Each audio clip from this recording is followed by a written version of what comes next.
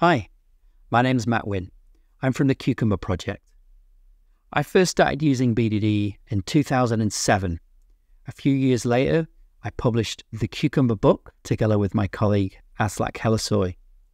And after that, I started to work as a consultant, teaching teams and organizations all over the world how to apply these practices. And in this short series of webinars, I'm going to be sharing some of that experience with you. In this first one, we're going to start with the real fundamentals. Who is it for? What is it even? Why would people use it? Where does it happen? And when? Well, BDD is for agile software development teams. Now, that word agile has come to mean lots of different things to different people over the years. So let's be specific about what we mean here.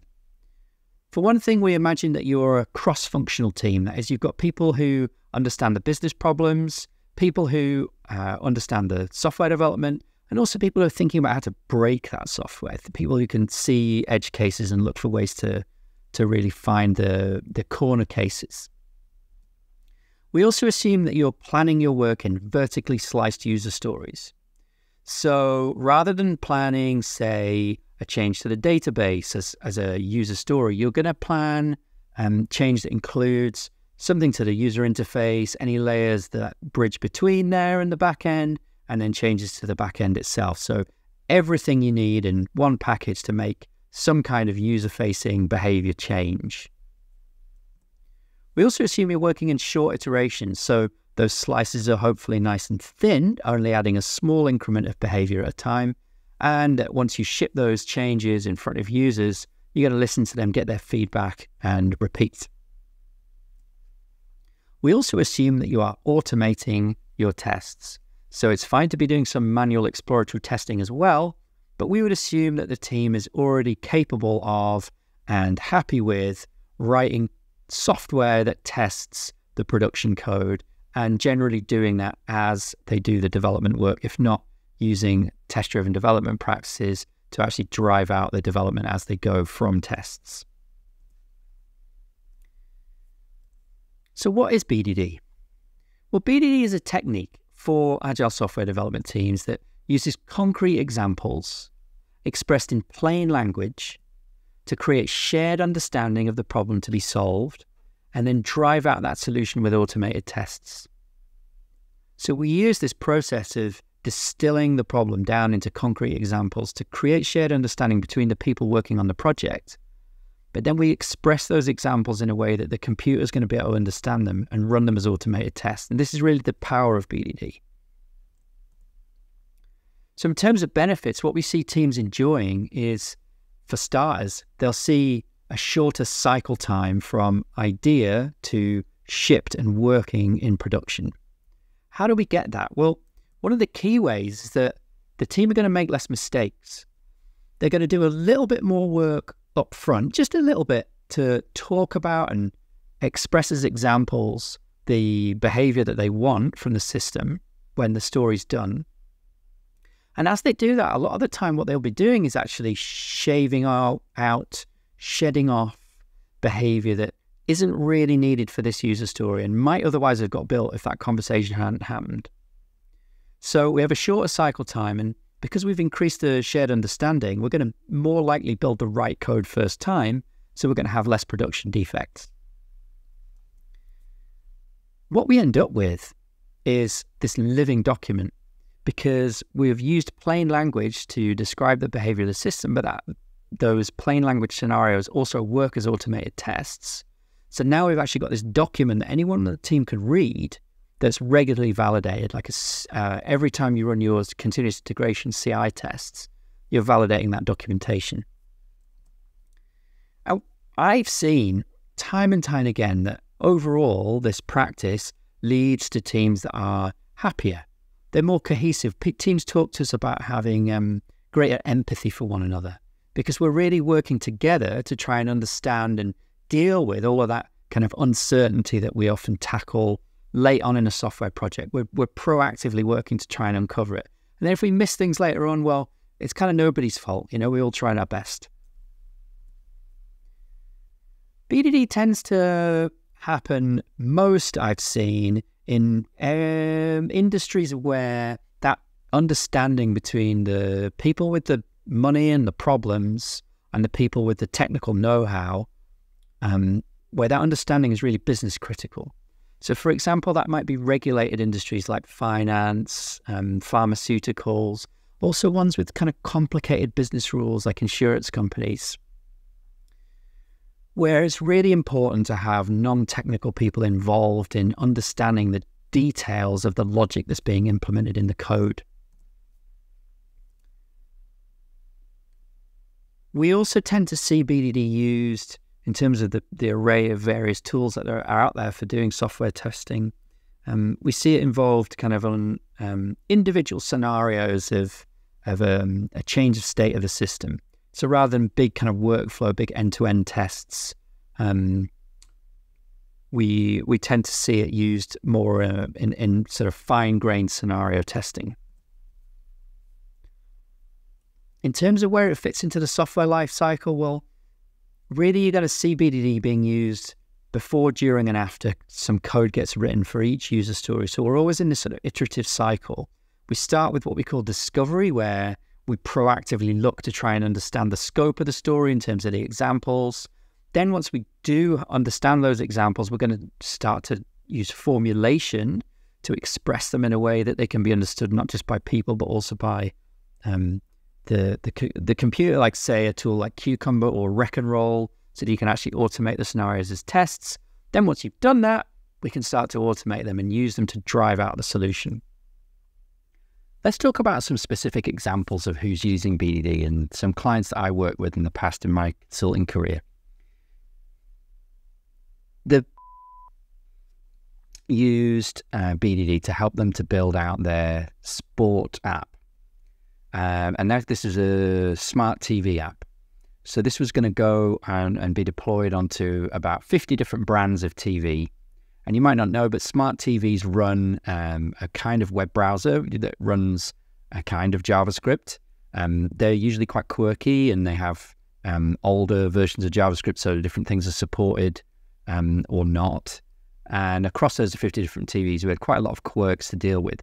Also, a couple of the platforms they were deploying to were set-top boxes that didn't even run JavaScript. They ran a flavor of ActionScript, in fact, which you might remember from Flash. Anyway, so they had this behavior for this app. They wanted a standardized experience across all of the different TVs, but they were going to have to implement it slightly differently or really differently depending on the platform. So what they did was they used Gherkin and BDD to describe the behavior of the app. And then they used different automation connections for the different devices to help them to run the same scenarios on each of the different TVs. And that enabled them to see at a product level what behaviors were supported on each of the devices. And occasionally they'd have a device where something wasn't possible. Perhaps it didn't support a swipe action, for example. And those scenarios would be marked out to say that they weren't supported on that particular TV, or when they ran them on their continuous integration platform. And it was really amazing to see, like they had this rack of TVs on the wall and they were running the tests, and you could see all the TVs flashing around the different pages of the app. When those tests ran, sometimes one of the scenarios would fail. And again, like at this holistic level, you could see, okay, this scenario is broken on that particular device. So really, really helpful for them to get this kind of consistent behavior across different technology platforms where they wanted their application to be deployed. Another story from the same organization was the weather team. And the weather team had embraced BDD for their desktop HTML app. So they were already using it for describing changes and driving out changes to the standard desktop browser app. But then they wanted to build a mobile app. And the team took a brave decision, because a lot of teams in this position where they don't know the technology will just hire in like outside contractors or even an agency to build their app for them. This team actually decided that they were going to learn Objective-C and build it themselves. They were the domain experts on the problem space. They just needed to know the technology. And because they were so familiar with BDD, they used Gherkin scenarios to describe the behavior of the new app, of the new mobile app. And what this gave them was a kind of a framework for guide rails for building out the new app. So they didn't have to worry about so many things as they were learning this new programming language. So they were all learning Objective-C together, but they did at least know, what's the app supposed to do. And they had these really clear set of tests that all they had to do was make that test pass and everything would be good. And it really, really helped them as a team to have that structure and, enabled them to add a new programming language to their resumes as well. Really, really excellent work from that team, I think. Another example is an insurance company I worked with many years ago now, and they were tasked with moving this really core, complex business logic from a old kind of 70s, 80s code base running on a mainframe to a more modern Java stack.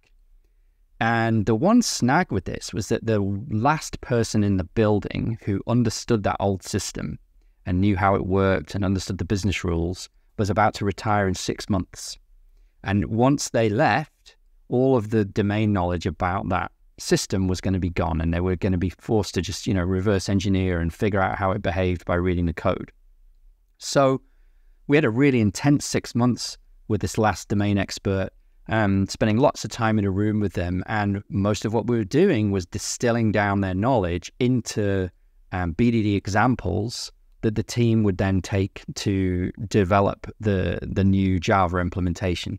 And BDD was just such a great tool for them to capture the essence of the most complicated business rules and all of the stuff that was in this person's head. And they could then use that as a specification for them to build the new system. Finally, the company where I learned BDD, back in the late 2000s, we built an app for live music fans. And on the app, we developed this capability to offer a activity feed. So when you were looking at your activity feed, you would see messages about a friend has bought a ticket for this concert, or this band that you follow has announced a tour, or this venue that you follow has announced a new concert. And so there were quite a lot of complicated rules about what should appear on your feed and when. And we spent about 3 months developing this functionality, using BDD to drive out every new behavior. And as we got towards shipping it to production, we realized that we'd made some fundamental mistakes with the architecture. The way it was implemented was a bit naive, and basically it wasn't going to perform. So if a big band like Radiohead announced a concert and hundreds of thousands of fans needed to be notified, it was going to suck all the life out of the servers, really drain the performance. So we needed a different model, a different way of implementing it, but the behavior still needed to be the same. And essentially we scrapped the old implementation and started again.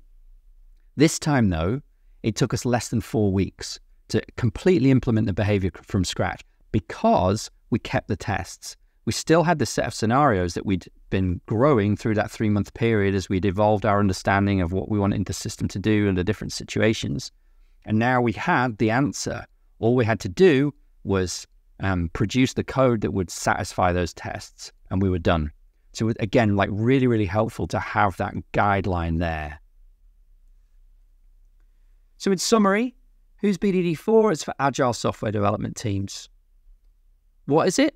Well, we use concrete examples to create shared understanding and then drive out the solution using automated tests. Why would you use it? You're going to see benefits like increased shorter cycle times, fewer defects, happier teams, and living documentation. Who uses BDD? We tend to see it used in industries most where there's a really business critical need for common understanding. And when we see it used right throughout the software development lifecycle, from before the code gets written right to afterwards when we want that living documentation. I hope that's helped you get a general sense of what BDD is about and piqued your interest for listening to the rest of these webinars. If you want to find out more today, you can go to cucumber.io/docs/BDD. And in the next session, we're going to be zooming into that discovery piece, and we're going to talk about the power of examples. See you next time.